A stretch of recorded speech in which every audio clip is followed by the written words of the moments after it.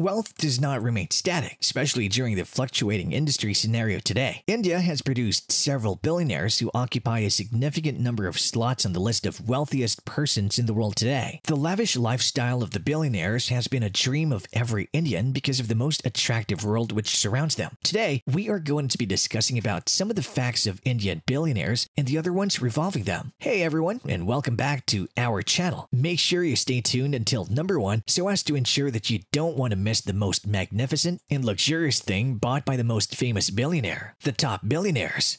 Mukesh Ambani, who has successfully diversified his oil and gas empire into fast-rising sectors such as telecom and retail, reclaimed his spot as Asia's richest person with a net worth of $84.5 billion. The second spot has been taken by infrastructure tycoon Gautam Adani with a $50.5 billion, with shares of his companies including Adani Enterprises and Adani Green Energy rocketed. Adani, who shares Gujarati roots and a deal-making instinct with Ambani, expanded aggressively into airports, unfazed by the travel slowdown. He also secured Francis Total, his partner in the gas business, to invest in his renewable energy company. The third place is bagged by Shiv Nadar, an Indian billionaire industrialist, the founder and chairman emeritus of HCL Technologies Limited and the Shiv Nadar Foundation. Nadar founded HCL in the mid-1970s and transformed the IT hardware company into an IT enterprise over the next 3 decades by constantly reinventing his company's focus. The inequality.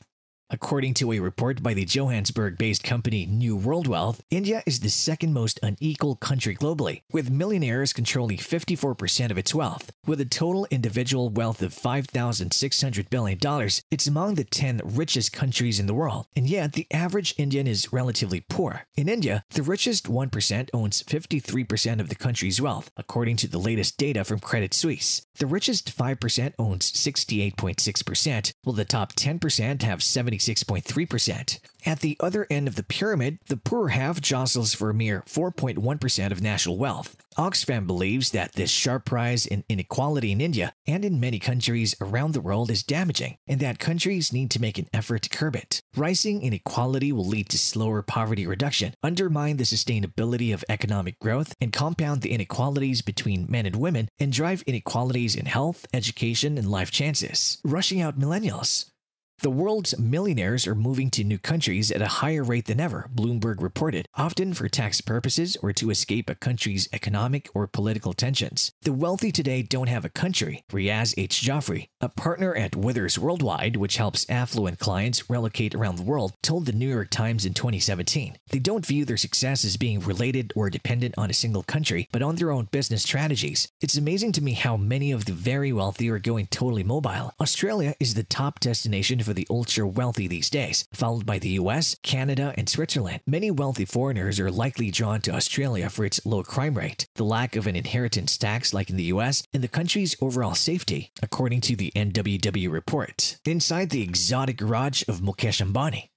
Mukesh Ambani owns BMW i8 and Bentley Bentayga in his garage among his 168-car collection. Mukesh Ambani's BMW i8 is one of the most stunning cars in India. The businessman owns it in a gorgeous matte black shade. It's a hybrid sports car and has been considered one of the most futuristic cars in the world. He also owns a vanity van for which he had to pay $200,000 as a tax to drive on road for once. Scooter to Ferrari.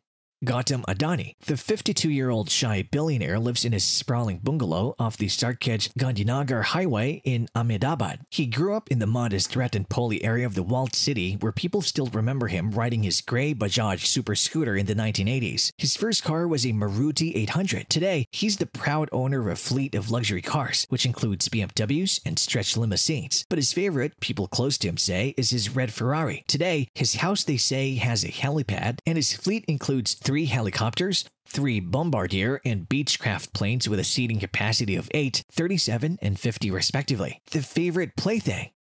Indian tycoons and others able to afford fares running into millions of rupees are booking flights to bolt holes in Europe, the Middle East, and the Indian Ocean. While Perkins and Will have built heaven on earth for the Ambanis, the makers of one of their private jets like to market their planes as flying homes, equipped with all the amenities one could imagine and more, a private bedroom suite to a fully equipped executive office. This enormous plane boasts a string of fancy features. The 3 ultra-luxurious private jets owned by Mukesh Ambani are Boeing business jet, jet, $73 million, Falcon 900X jet, and an Airbus A319. Gautam Adani's businesses are expanding at a tremendous speed, so Adani has bought aircrafts and helicopters to cope up with his business. The fleet of jet includes a Bombardier, a Beechcraft, and a Hawker aircraft. Adani also owns an Augusta Westland AW139 helicopter worth 1.6 million rupees. According to a Business Standard report, Shiv Nadar owns 2 private jets, a Beechcraft and a Hawker. The wedding that India has obsessed.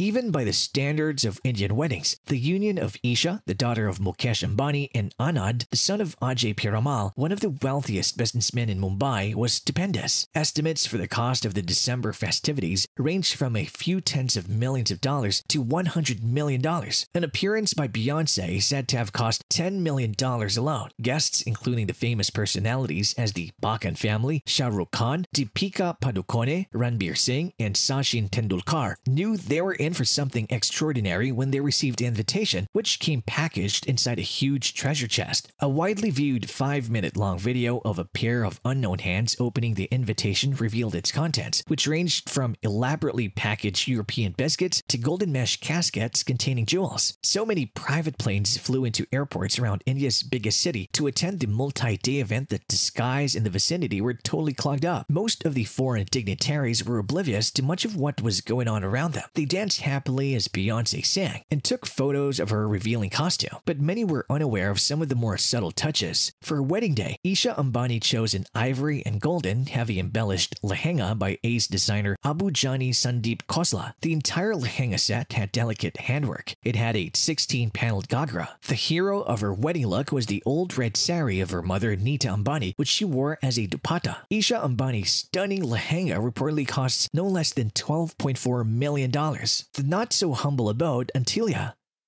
Mukesh Ambani's not-so-humble abode, Antilia, is named after the phantom island Antilia, which is in the Atlantic Ocean. Reliance's Mukesh Ambani and Nita Ambani are the owners of the second most expensive home in the world. The 400,000 square foot is 27 stories high in the heart of South Mumbai, but since some ceilings are double height, it's closer to the size of a 40-story building. In the year 2014, Antilia was valued at a whopping $2 billion, which roughly translates to 200 crore. The building has 3 helipads and oversees Mumbai skyline and Arabian Sea to welcome the guests who come by air. The luxurious property has been built to withstand an earthquake of even 8 Richter scale. The house's dedicated entertainment space, a grand entrance, massive living rooms, 6th-floor car parking, and more. Antilia contains a multi-story garage with space for 168 cars. The lobby alone has 9 elevators. There's also a spa, terraced gardens, and a temple where the family prays regularly. This blueprint shows the 2-story recreation center. It also has a ballroom, guest suites, and theater that seat 50. The architectural design of Antilia has been fashioned along the lines of Lotus in the Sun. The top 6 floors of the building have been set aside as the private full-floor residential area. So this was it for today. And while you're here, go ahead and hit the like button. Make sure you're subscribed to our channel so as to never miss an update as this. See you there.